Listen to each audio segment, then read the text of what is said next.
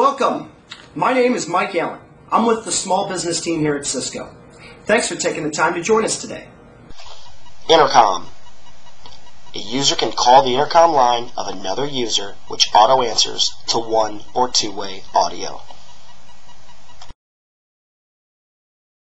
Okay, today we're going to talk about intercom.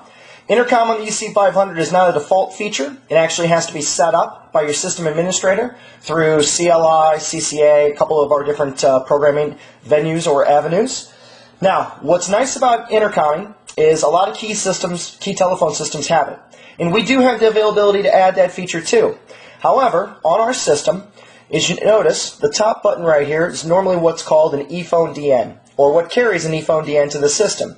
Meaning that if I walk up to another phone on the system and dial extension 205, phone rings. So this phone is basically waiting for anybody on the system to dial extension 205. What I've done in this situation is I've used this same key up here to act as what we call an overlay key. Meaning that it's going to be listening or looking for people to dial extension 205, but also extension 1205, which is the intercom, sorry about the echo, the intercom DN that I've assigned to that overlay key.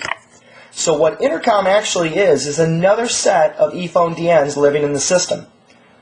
So this phone is listening for ePhone DN 205 and ePhone DN 1205.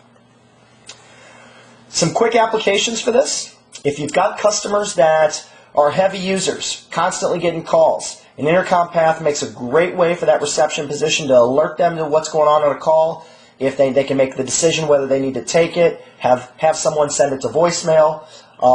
You can do a voice announce with this feature, meaning, hey, Mike, I got that other Mike on the phone from Cisco. Would you like to talk to him? I can just answer back hands-free, yes, no, send them my voicemail. Great, and away they go.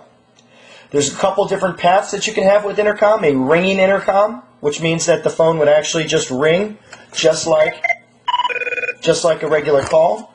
You can have a totally open microphone, but let's say if you're in a closed door meeting, and you didn't want anybody else eavesdropping as to what's going on, you can also have the intercom path ring with the microphone muted.